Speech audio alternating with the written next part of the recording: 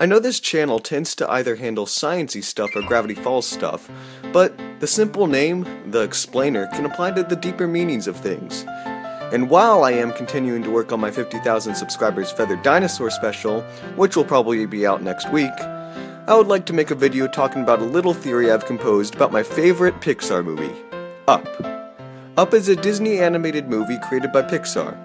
If you have never heard or watched the movie Up, then go watch it right now. It's a very pleasant movie and well worth a watch.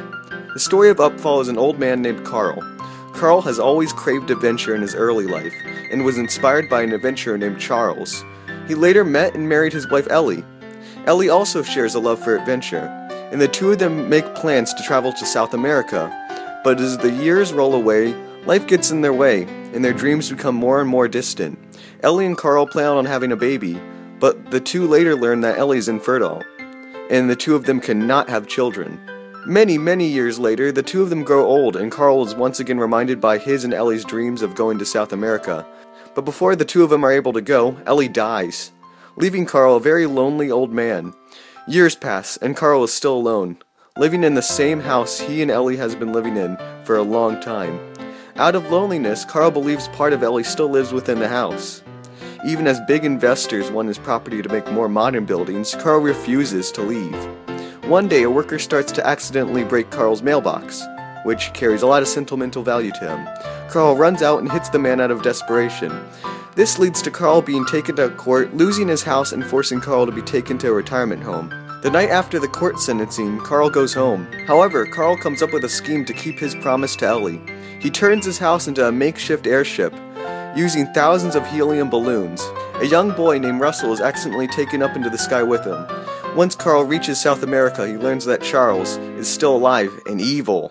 After a battle between Carl and Charles, Carl finally lets go of Ellie and focuses on the future with Russell. Carl becomes Russell's adopted grandfather, and they live happily ever after. Alright, sounds like that's it, right? Man goes on wild adventure and then gets what he wanted? A son? Sounds almost too good to be true. I noticed this as well. And although the movie is directed at children, I believe there's a deeper meaning to Up.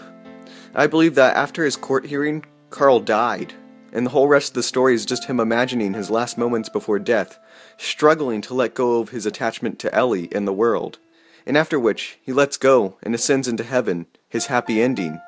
Now, this might sound like a very crazy theory to you. Let me support my case.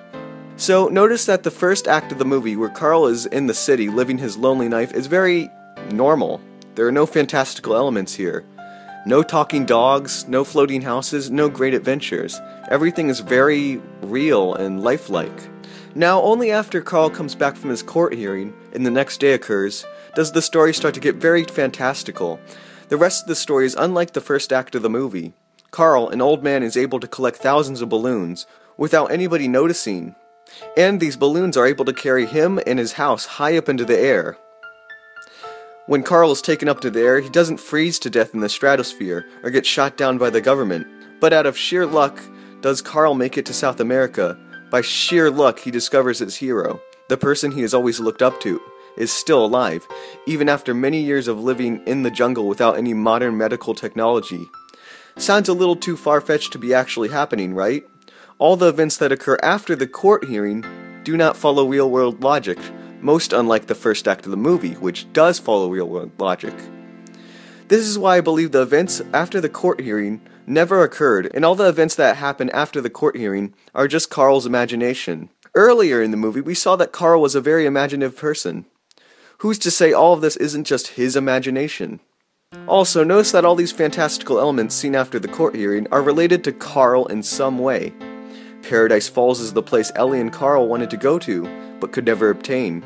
Charles is the man that Carl always looked up to and wanted to meet. Russell is the son Carl always wanted but could never have due to Ellie's infertility. It's almost as if the whole second half of the film revolves around Carl, and is Carl's lifelong dream, almost as if he is dreaming the whole himself.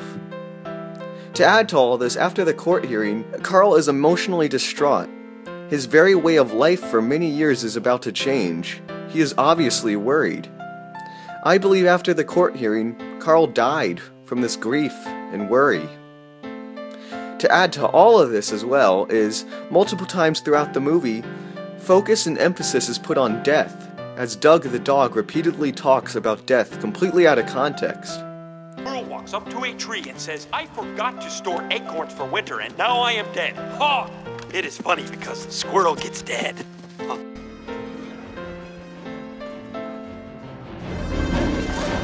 Go toward the light, master! I believe this is also a hint that the whole story is just Carl imagining these things as he dies. Or maybe this is Carl's form of heaven, and heaven is providing Carl the adventure and paradise he always dreamed of. And what about that ending? The ending of Up is what Carl always wanted, a son. Carl lives happily, almost as if he is in his heaven, and this is always what he dreamed for. With this dramatic shift in the movie's tone, from the realistic elements to more fantastical and unreal elements, and the multiple hints at death, I believe the whole second half of the story of Up is Carl's dreams as he dies. Carl never made it to Paradise Falls, Carl never met Charles, and Carl never set out on his adventure. I believe Carl simply ascended into heaven, and lived out his dreams, and letting go of his attachment to the real world and Ellie. But, hey, I might be looking way too into this. That's the fun of a movie. It's your decision what you think of, and what everything means. So, thanks for watching.